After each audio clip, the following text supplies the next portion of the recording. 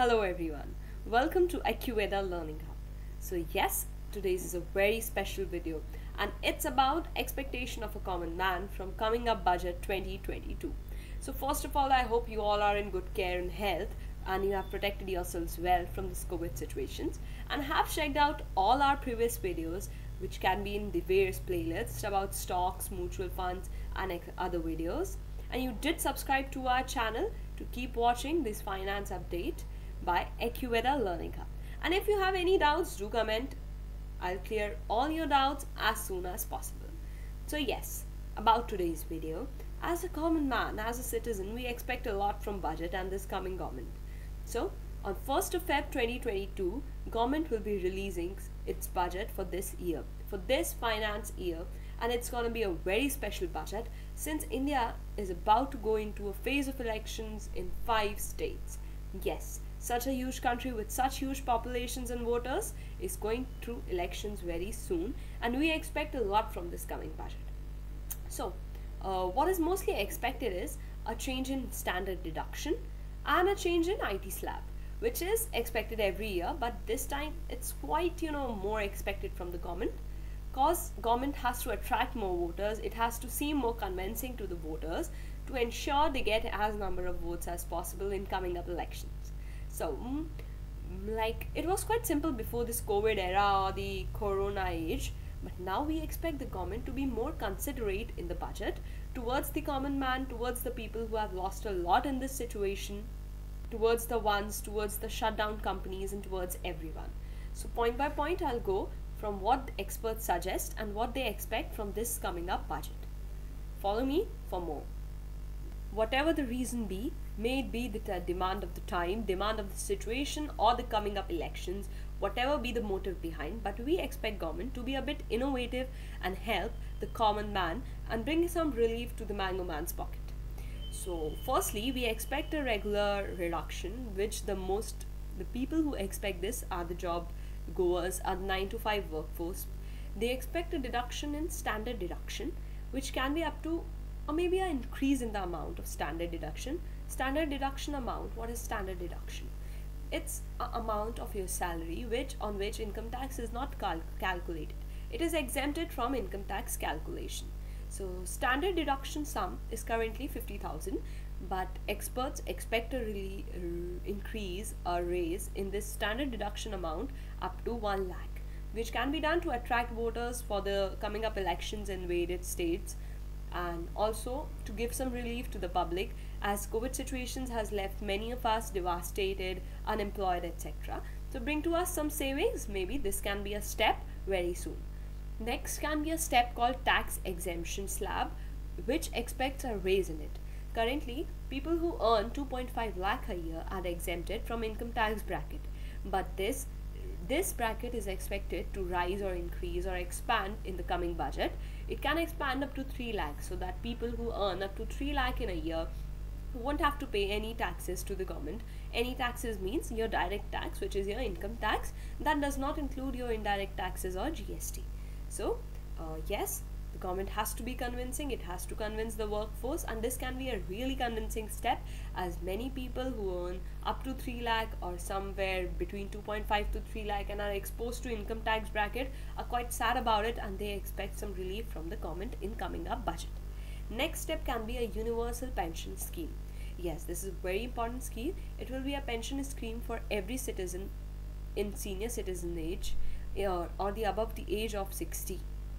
This scheme can be brought into force to attract people for the elections or to bring some relief to the senior citizens of the country. A universal pension scheme has been suggested by the PM or the Prime Minister Economic Commission or the Prime Minister Advisory Commission for Economy, which is also called PMEAC, Prime Minister Economic Advisory Commission, and it has suggested a scheme which is known as Universal Pension Scheme, which means pension to everyone above the age of 60, which can be a great idea to help senior citizens as well as to attract vote for this government, and it can bring such a scheme in the coming budget, which is quite expected from the Modi government in this year 2022. Expenditure on the health sector is expected to raise to a limit of 2.5% of GDP, Right now, or in the previous budget, the allocation of the GDP allotted to the health sector was quite less, but it is expected to rise in the coming budget by 2.5 to a level of 2.5% of entire GDP of India, which can be quite a benefit since COVID situation or the COVID era has increased our demands from the health sector. Also, the health sector needs a lot of upliftment, lots of infrastructure, etc.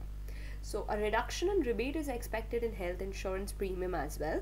GST on health insurance is expected to decrease from 18% to 5%. Yes, 18% GST, which is a large amount which can affect your pockets drastically, expected to reduce to 5%, so that you have to pay less GST on your insurance premium and you can gain more, so that more and more people have the courage to go for insurance, for health insurance premium, and can bring some relief to their families in future such pandemic situations, etc.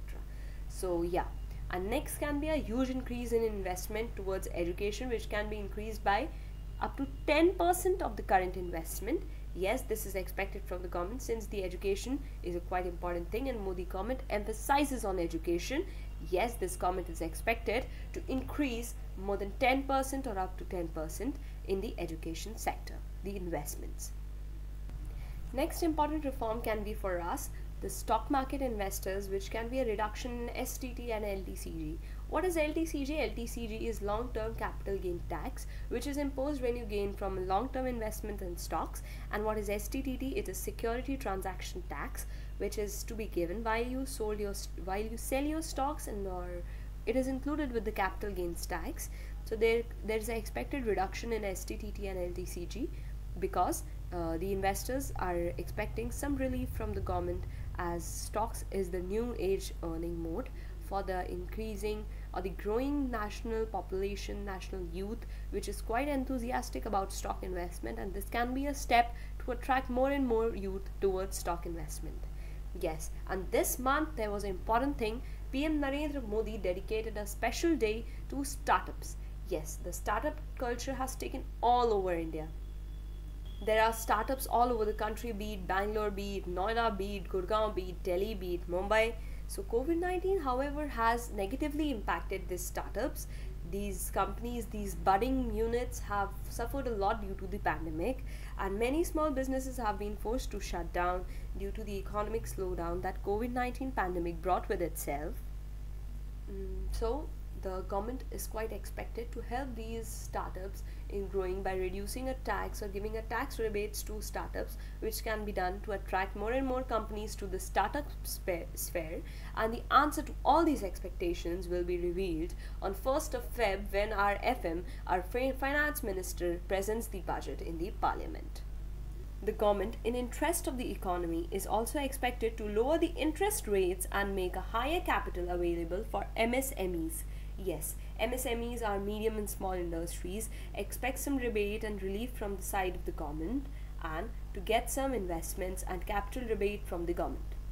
MSMEs are the new backbone of the Indian economy, and yes, they have helped us a lot in generating employment, giving more and more employment to our youth.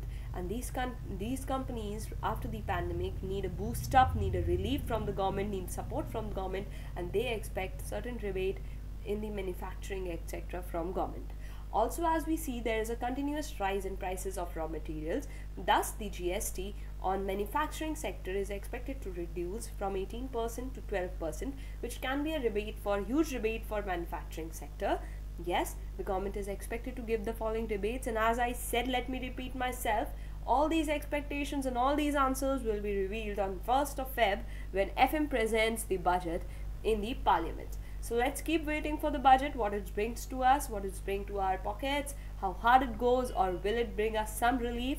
Let's wait for it, and do subscribe to our channel, the AccuWeather Learning Hub, for more such updates, and detailed analysis of budget will be given right after this video as soon as the budget is released. So stay connected. Thank you.